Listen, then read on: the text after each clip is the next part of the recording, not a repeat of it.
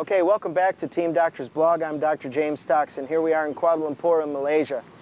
And today I'm going to talk about how to release the gluteus medius. Now, the gluteus medius is a muscle that stands right here on the outside of your hip. Now, a lot of people have gluteus medius spasms, and that muscle can fill up with inflammation. And when it does, it hurts right across the hip area, and it mimics a back pain. A lot of you say, hey, I have back pain right here. You don't have back pain, that's hip pain. And you have to distinguish between back pain and hip pain. You may have back pain, sure, and you have hip pain. So why don't we work on the hip pain now, and maybe that will help you with the back pain, because the gluteus medius, what it does is it helps to stabilize the hips even and level and balances them and keeps the pelvis balanced, and the spine stacks up on top of the pelvis. So if the gluteus medius is in spasm, it's impossible for the spine to be springy and to stack up properly on top of the pelvis.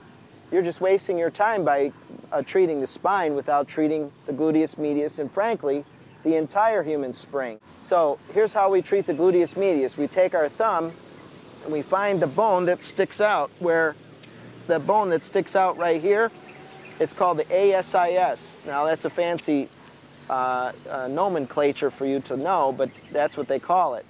You're going to move right off of the back end of that into the meat of the hip, and you're going to find a ridge right here. Underneath the ridge is that gluteus medius, and you're going to put pressure on that with your thumb. And then you move one more thumb thickness over after the pain goes away, holding it till the pain goes away. Holding it, good, it's gone. Now move to the next one and go all the way across this ridge here of your hip, and sometimes all the way down to the tailbone to release this gluteus medius.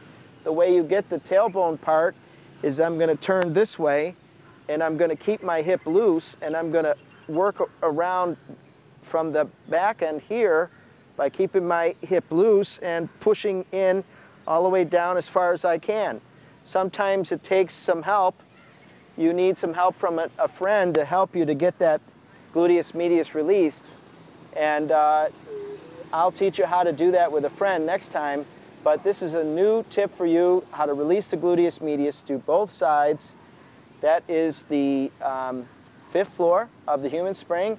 And use that, do that before every run and before your walks, and in the morning and the evening, and keep that human spring nice, released, and capable of loading energy into the spring so you can be protected. It's another great tip from Team Doctor's Blog. Stay tuned for the next one.